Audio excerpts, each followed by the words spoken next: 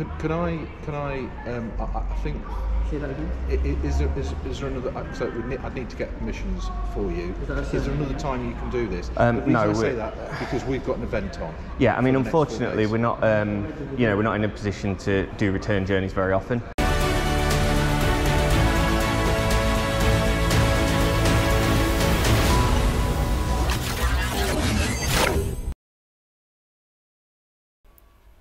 What is up, guys? Skyview here, and today we took a trip to Mercedes, which is right next door to the infamous Kia from one of our previous videos. We are making a return journey there soon, so please keep your eyes out for that. I just want to take a minute to thank all our subscribers. If you haven't already subscribed, please do so because you have no idea how much it helps the channel.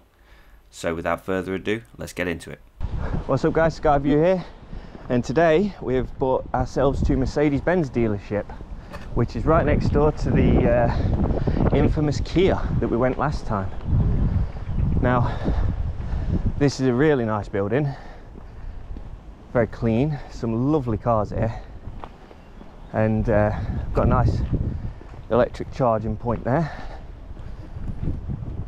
But yeah, this is right next door to where we went in Kia. Now, I don't know if that's the entrance or the entrance is down here, but we'll have a look. We know there's some sort of event going on, so we won't disrupt that.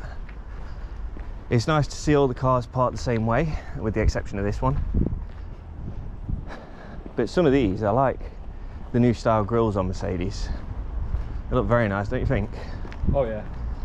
And today we're here with a different friend, our boy Paul, who's come along for the journey today. And now we're just going to go in and let someone know what we're doing. And we'll see who we can talk to let them know. Hello, mate. Yeah, not too bad. Listen, we're just letting you know what we're doing, just as a courtesy. We're going to walk around the outside. We're just going to take some footage. We've been doing the industry videos for like Kia and some of the other industry places over there. We make videos about places, like we're doing dealerships, we're doing all sorts. So we're going to go around the outside. We're going to take some footage, and then we're going to go off to the public area just out there. We're going to take a drone up. We're going to get some aerial shots of the building. Yeah, just here, yeah. I don't think you'd be allowed to do that. No, we are allowed to do that, yeah. No, I'm saying I don't think you'd be allowed to do that. That will need to be checked with the drone. So if the drone comes down, yeah. Are you fully insured? Yeah, fully insured. I've got public liability. Obviously we need to speak to managers. Yeah, I mean that's fine. You can let them know what we're doing. The problem we have as well is we have a big events day today and for the next few days. I mean that's why we're going to be we're going to be on public. We're not going to be here. We're not going to be taking off from your land or anything. We're going to be out on the public area just out there, the road. Right. So we're going to take off from there. We're going to fly over. We're going to be quite high, so we're not going to be interfering with anything you guys are doing. And we're just going to take some aerial footage of the site. What other permissions do you have that other than obviously ourselves? Well, the drone in question is a sub 250 gram drone. That doesn't mean anything to me. Basically, if it's above 250 gram drone, there's different flight rules. Under 250 grams, you can fly pretty much anywhere that's not a flight restriction zone. I've checked on the application that we use, Drone Assist, which is it's authorised by the CAA, the Civil Aviation Authority, and this is a complete free to fly zone. So the 249 gram drone falls below the 250, which means we can fly it over this area without any additional permissions. In terms of your land, obviously we're above your land, we're not on your land.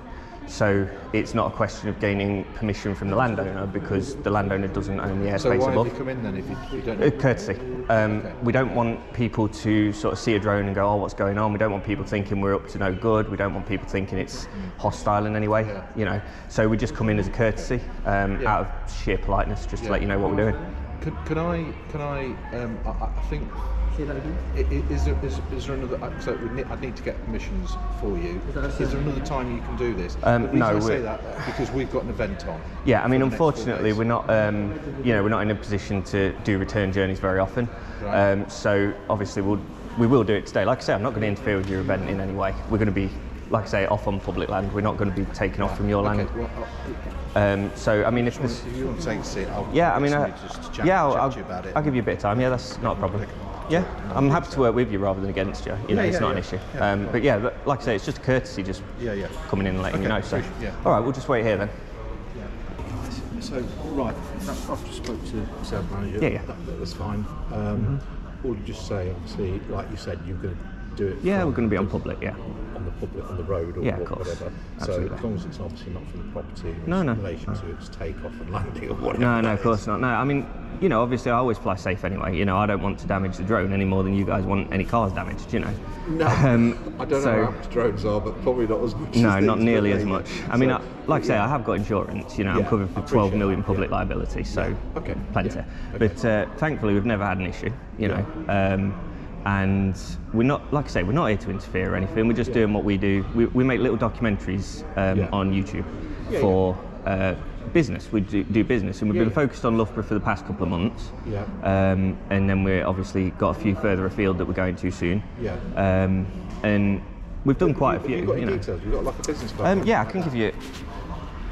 I mean, obviously, depending on how people react to us, depends on how you know, we sort of react to them. It's just about, you know. No, I mean, you've been very polite and cordial, and we're not, you know, it's like, you know, we wouldn't want you to be standing it there and then taking it off. No, of course not. No, we wouldn't do that. We've obviously got customers walking. That'll take you to the YouTube channel, which there's if you go on the contact section there, there's an email address. If anyone wants to contact us, you know, if you wanted to check out the footage for yourself, you'll see the aerial footage on there. How long roughly do you think you would be when you?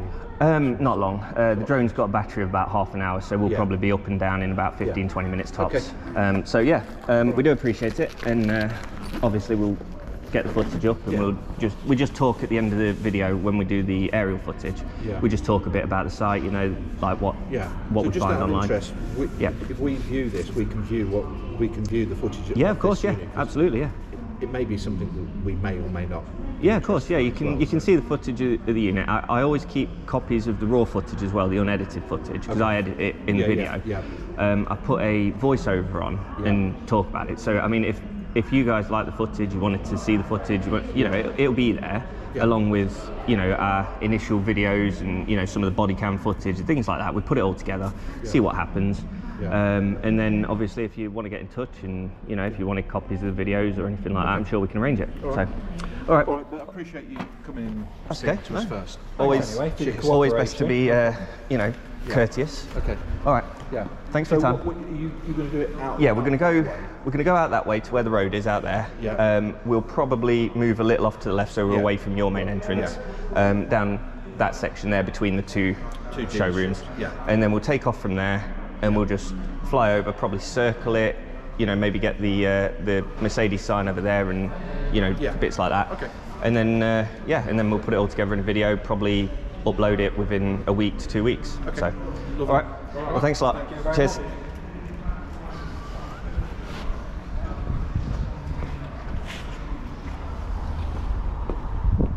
So, it's an interesting situation for us, this, because literally next door we've got the Kia showroom where we had 7 people surround us and got a lot of trouble there for no reason.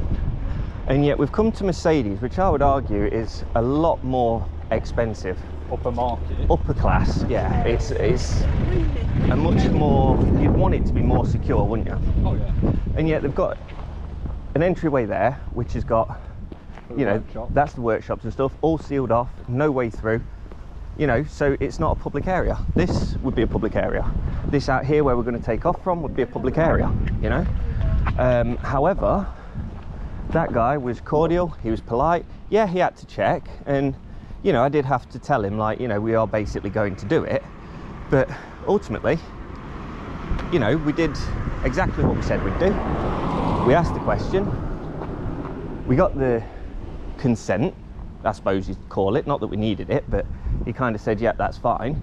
And if he'd have come back and said, no, that's not fine, we would have explained the law to him and still done it in the most respectful way we could, you know. But ultimately, I think this is our takeoff spot, nothing above, fairly straightforward. So we will leave it there and let's get the drone up. Mercedes-Benz has production facilities and dealerships in over 200 countries worldwide, and sells over 2 million cars annually. Recently, Mercedes-Benz has invested heavily in electric vehicles. They have plans to have an all-electric lineup by 2030. The most expensive car Mercedes-Benz ever produced was the Maybach XLero. They produced the car in 2004 and sold it for $8 million, though they only made one. One of the fastest cars ever produced by Mercedes-Benz is the AMG GT Black Series, which can reach a top speed of 325 km an hour. The first car ever produced under the Mercedes-Benz name was a 35 HP, released in 1901. It had a top speed of 55 km an hour and boasted a 4-cylinder engine, which people considered quite advanced for the time. Mercedes adopted the silver colour when in 1934 at the Nürburgring, their aluminium-bodied W25 race car had to be under 750 kilos to race, but it came in at 1 kilo over. The team manager decided to have the paint taken off, resulting in a sparkling silver racer that ended up winning. So that's it for Mercedes-Benz. Hope you all enjoyed the video. Please comment down below and let us know what you thought, and please keep subscribing, because you have no idea, as I said before, how much it helps the channel to grow. With you guys, there's no telling what we can accomplish. Until next time, we've been SkyView.